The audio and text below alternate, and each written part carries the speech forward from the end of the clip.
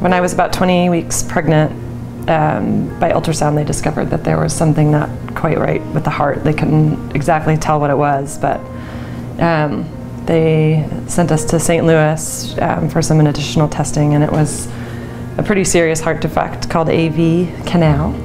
And it's typical for infants with Down syndrome to have this particular heart defect, so we were kind of onto something at that point.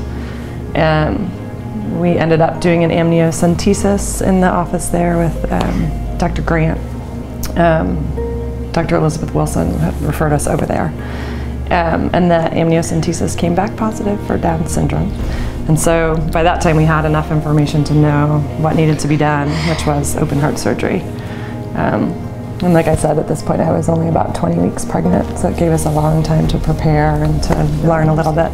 Dr. Tim O'Connor was the neonatologist at the time, and I met with him after meeting with the people at Children's Hospital in St. Louis that were ultimately going to do the surgery, which I was very nervous about delivering in Columbia in case she needed to be transferred to St. Louis. But Tim O'Connor was really awesome, reassuring us that Boone would be able to take care of it. Everything that she needed at the time. They were familiar enough with the defect that they knew that surgery wasn't going to be imminent, and that we could deliver there, where our community was, where our family was, and it really made a huge difference. So by the time Olive came, we could just concentrate on having a baby instead of all of the things that were not right with the pregnancy. So after Olive was born, we got to take her home in the normal amount of time, and then we had to watch for symptoms of heart failure so we could know when to start some certain medications that would keep her going until she was large enough to have surgery. So we were able to see Dr. Singh here in Columbia. He travels here once a month to see heart patients, which eased the stress of everything that we were going through, and being like a woman who just had a baby, it's kind of hard to travel. So once she got to be 12 pounds, which was about 6 months of age, they went ahead and did the surgery. It just makes me hot, and then I just boom!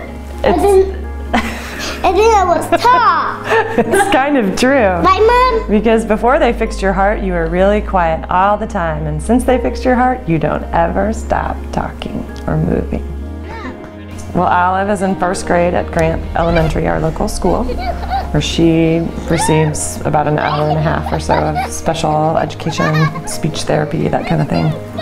And she runs and jumps and plays with all the other kids, and has tons of friends in the neighborhood, and is super active and doesn't really stop moving until she falls asleep.